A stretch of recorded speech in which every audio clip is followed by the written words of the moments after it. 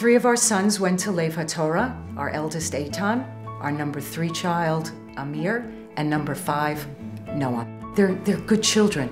And I believe we had something to do with it, but I think that a lot of it just was inside of each and every one of them. I think we stressed a lot. The got them involved in chesed. That was actually one of the things that attracted us to Lev HaTorah. I believe without a doubt that our children get their work ethic from their father. Their father is someone who gets up every morning knowing what his responsibility is, and he does it with real joy. So they've all searched to find something that they love. We couldn't be prouder of. Eytan's personality traits, let's see, very strong-willed, tremendous sense of right and wrong. He's a real hard worker. Eytan came back after Yeshiva and he went back to college, took a break from college. He came, he served in Sahel, he came home, he finished college, turned around, went right back to Israel. While he was doing that, he looked for something to do. He wanted his own business and almost by chance fell into the restaurant business. He has a chicken wings restaurant.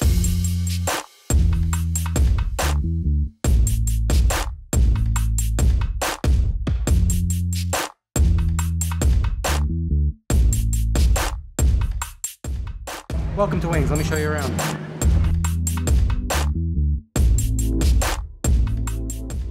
Hi, my name's Eytan White. I'm the owner of Wings, Israel's first ever wings bar. We have here wings made in 2 different types of batters and 12 different sauces. The idea to open this restaurant came to me a couple of years ago when I was hosting people in my house for Sunday night football with wings and beer. Everyone kept telling me how great the wings were and that I should consider opening a restaurant. At the time, it didn't seem to make a lot of sense, but eventually the opportunity arose, and so we have this restaurant.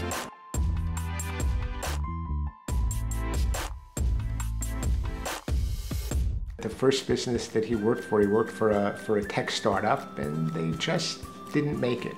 So he cast around for something to do, and during the interim, got connected with White City Shabbat, and it really became a love for him. White City Shabbat is an organization that really shows the beauty of Shabbat without any preconditions. So any minute now, a bunch of our volunteers are going to be showing up, and we're going to set up this room for a meal that will take place tomorrow night, Shabbat dinner, for around 200 people. White City Shabbat as a name was basically 1 or 2 people, kind of had a lot of other stuff on their plate. They were doing meals once every 4 or 5 months for 50 people, and realizing that there are so many more people out there you could be inviting. And so myself, along with 2 good friends, 3 of us got together, brainstormed, and decided to start hosting these meals on a regular basis. That including with every single Chag, from Pesach Seder to Rosh Hashanah meals, all of it. We take it on ourselves to make sure that when Chag or Shabbat comes around, there is no olah left behind. Through this organization, we also managed to set the Guinness World Record, world's largest Shabbat dinner of 2,226 people, which we did here in the port of Tel Aviv. It really was a massive event that really could not have happened without the volunteers, and without them, none of this would be possible. Amir is very focused and very directed, and he is really just a lovely, warm, loving human being. And I think he's an extraordinary husband and father. I really do. I see he's very devoted to his wife and his children. Very. He and Eytan are wonderful together. You can really see the respect between the 2 of them. Well, he certainly doesn't complain. He's had a couple of, let's say, difficult turns in life. Because he developed a tumor in his leg. The word cancer is a very difficult word for anybody to hear. It was very, very painful. And to watch our son suffer the way that he did, to see him come through it even stronger, I am amazed by it. Just amazed by it, and grateful to HaKadosh Baruch Hu for him every day. He's taken up mountain biking. He participated in a team that ran in the Jerusalem Marathon, and that was after having really major bone reconstructions, which is just unbelievable.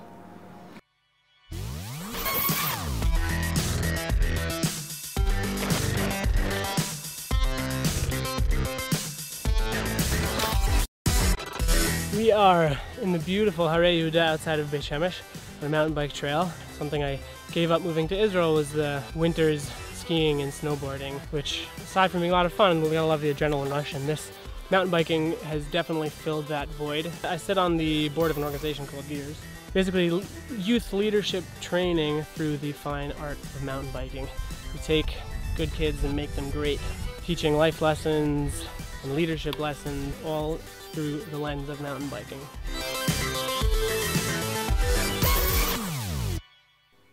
Since Amir finished at the Yeshiva, he became such a part of the Yeshiva community that he can't move away. He lanes for the Yeshiva. He's always lived within a block. Amir co-runs a video production studio. Works mostly for, businesses, high-tech and non-profit. Loves what he does. VideoSparks is a full-scale production studio for all of your video and animation needs. Most of our clients are high-tech companies with the occasional non-profit mixed in. My partner, Morty Rapp over here, is also a Lev HaTorah alumnus. Noam is truly Naim. He always has a smile. You talk about people that they don't have a mean bone in their body, and that's Noam. I think he's a wonderful brother. He keeps in touch with all of his brothers. We were obviously a little taken aback when he originally went into a combat engineering and explosives ordnance unit. And then when he got into the sniper unit, Beth said to me, "Is this a good thing?" I said, "Yeah, now he's going to be 700 yards away from the things that go boom." Noam, like the rest of the boys, believes in giving back. He was a Chayal Boded, and he received a lot of support. Noam helped with the planning and execution of the program at Lev HaTorah called Lev LaChayal. It helps those young men who are going into the Army, pre-Army, to get them physically and psychologically prepared for the Army. Okay guys, today we're doing a Bochan Baror.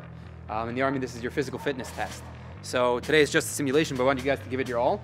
I want to see right now what their maximum is so that we can build up to the point when they get into the Army, they can pass everything with flying colors. 3-kilometer run, they have to do it in less than 15.5 minutes. They need to be able to do 86 sit-ups and 70 push-ups in order to get a full 100 on their physical test. I basically teach them from my own experience in the Army, all the challenges that I went through, spiritually, physically, mentally, and help them prepare for the Army, not just in a way that they are ready physically, but in a way where they can grow spiritually and grow in their midah.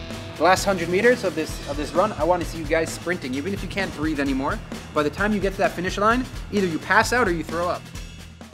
I think it's like we said before, that Judaism, yes, it's a religion, but it's their life. It's something that's totally a part of them. They all have a deep belief in something greater than who they are. My bracha to all my children is first and foremost that HaKadosh Baruch Hu grants you long life, good health, happiness, success in all that you do, and that you should always remember your siblings, your partners, your children, your parents, and Klal Yisrael.